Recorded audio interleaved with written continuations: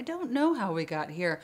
I think the problem with this everybody has a truth business is that now you can't say something is incorrect. Let's just take something benign, which I don't actually think is benign at all, but property rights.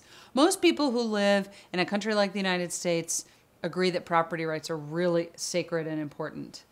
But then when you start to push on the edges of that, it's not so clear that people think that. Do I have a right to tell you that, I mean, let's just think of something silly. Do I have a right to tell you that you can't put a swing set up in your backyard, or that you should or should not have a fence, or that you can or cannot have a pool, or what can you do on your property? I mean, these are questions of property rights.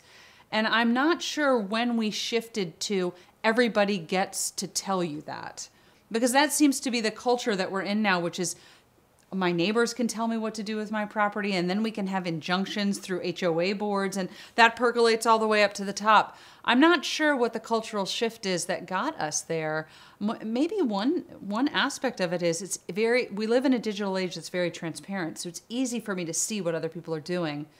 In 50 years ago, maybe that was kind of more difficult for me to know everything about the corporations I deal with and the neighbors I deal with. I'm not sure. I don't have a lot to say about that because I don't know, but I am worried about it.